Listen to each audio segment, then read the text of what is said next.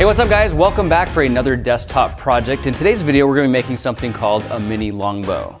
These little spear slinging devices can be made with materials you may already have around the house, and you can put them together in about 10 to 20 minutes. The materials you're going to need for this project are very simple and very inexpensive. I just ran down to local Walmart and I picked up some bamboo skewers, some girls' hair clips, some mini popsicle sticks, and some embroidery thread. You can get the color of your choice. I'm going with yellow. And as far as tools go, all you're really going to need is a hot glue gun and a pair of scissors. Now to get started building our longbow, we're going to need to grab one of these small craft sticks and put a hole through the center of this popsicle stick just wide enough to accommodate a bamboo skewer. And you can do that in a number of ways. You can use the sharp point of a knife and just spin it in circles, or you can grab something like a 9/16 inch drill bit and very quickly drill a hole right through it. And then take two of these little hair clips and give them a small modification. What we need to do is get rid of this center piece in the hair clip, and if you just use your finger to press the back of it, you can see it pops up. If you grab that and bend it over, you can actually snap it clean off. Then press the center to pop the clip back, and your first piece is complete. Once you've got your two clips modified, we're going to use a couple of dabs of hot glue on the ends of our popsicle sticks to secure them in place like that.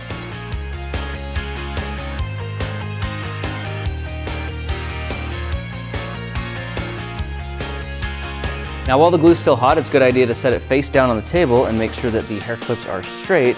Then just give it about 20 to 30 seconds to cool completely. Now hot glue is amazingly impressive and very durable. However, to reinforce our bow and make it a little bit stronger and more versatile, we're going to reinforce these joints with a little bit of embroidery thread. What you want to do is start with a very small dab of hot glue just on the back side of the popsicle stick and use that as a place to start your string. You can overlap the string a little bit just to get it started because it's very easy to snip that off later. What we want to do is just get about 5 or 6 turns going around the base of that hair clip. Now eventually we get to the point where that hair clip gets so narrow at the bottom it wants to slip down, and that's okay.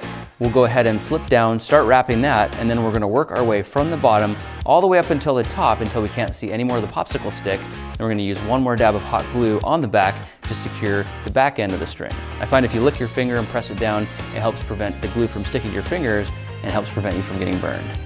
All right, with that one done, finishing the other side is just as simple as doing the same thing.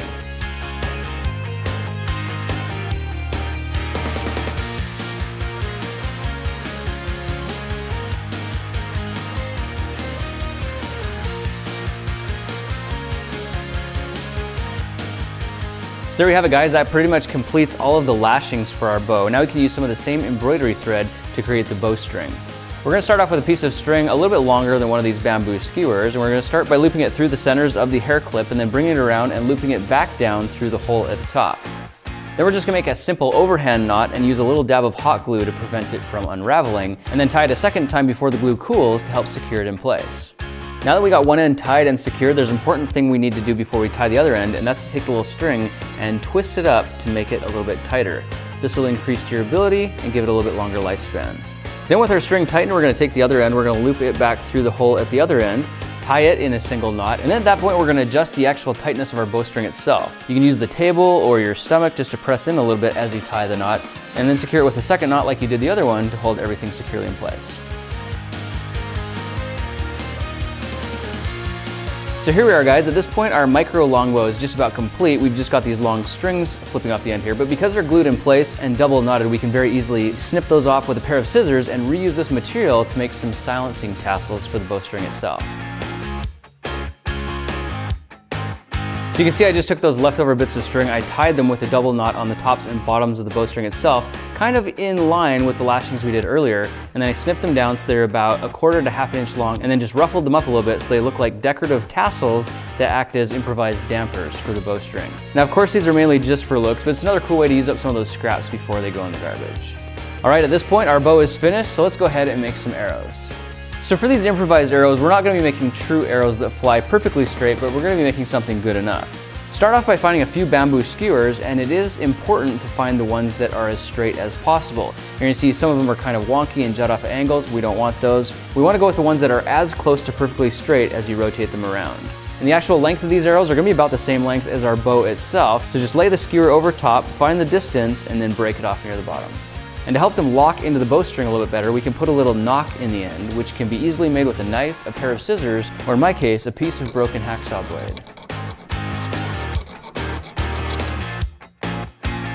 Now these arrows are made for very short range target practice. If we wanted them to go longer, we'd actually have to add fletchings to the end, which isn't gonna work shooting them out through this hole here. But one little trick that we can do to add a little bit of weight and help keep them centered as they fly through the air is to add a dab of hot glue about an inch down from the tip.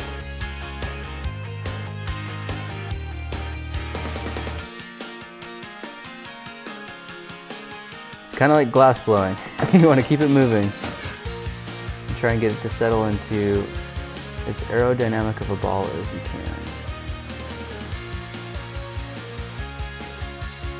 But of course, if you're impatient like me, you might just want to stick it on your tongue, roll it around a little bit. It'll help dissipate the heat and get it to cool down a little bit quicker. Plus, you can kind of shape it a little bit more aerodynamically as well. So there we have it, guys. Our long bow and arrow are completely finished and ready for short-range target testing. And for that, we're going to be using a couple pieces of toast. I just grabbed a paper plate, cut a slit down the middle, and shoved some toast down it to form a makeshift target. And I made up a couple more longbows as well, and I think they all look really great. So let's put these things to the test and see how our little micro longbows hold up to the battle at the breakfast table.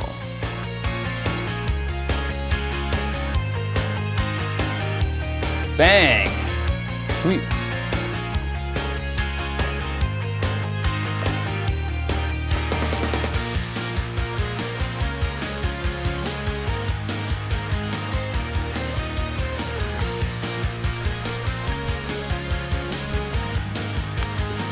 Well, there you have it, guys. That is how to make a micro longbow that you can now add to your arsenal of desktop weaponry. Thanks for joining me for this project. I'll be looking for you in the next one. Talk to you then. Oh, you gotta be kidding me. How did I miss from point blank? Hey guys, quick reminder that King of Random t-shirts are available once again. Just go ahead and click the link at the top of the description and it'll take you to where you can get one today.